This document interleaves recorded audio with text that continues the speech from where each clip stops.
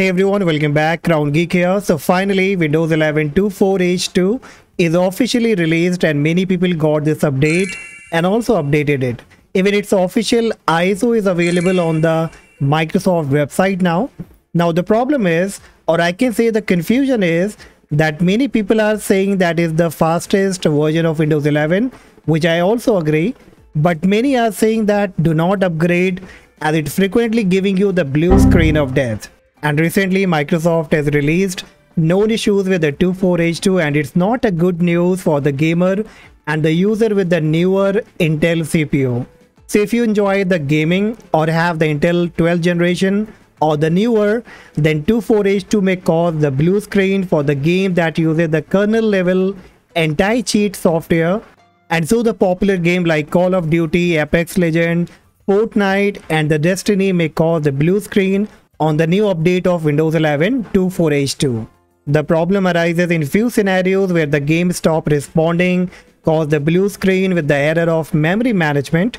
However, Microsoft is already working on these issues and even they have hold update for such users so that they should not have the issues. So overall, Windows 11 2.4H2 is of course the best update, but it's always recommended that you should wait for some time even if the update is available for you.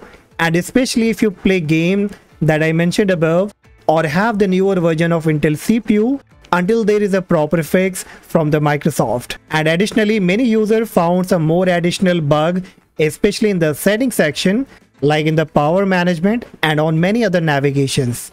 Now, many of you might be thinking that what to do now if you have already upgraded to Windows 11 2.4H2. Now there is still a chance. If you have already upgraded, you can roll back your update by uninstalling the 2.4H2 update as of now until the issue has been resolved. And that can be done very easily. So make a right click on the Windows icon, go to settings. From the left hand menu option, you will have to click on Windows Update. Click on Update History. Under the related setting, you will find Uninstall Update. Click on it. And your latest update of Windows 11 2.4H2 will be displayed here. And on the very right of it, you will find the uninstall option. You can click uninstall, click uninstall again. And after that, you have to go ahead and restart the computer and the new update will be rolled back. So that's all guys for today, and rest I will keep updating you if there is any kind of new update from the Microsoft related to Windows 11 2.4H2. And make sure that you hit the like, subscribe, and I see you in the next video. Bye-bye.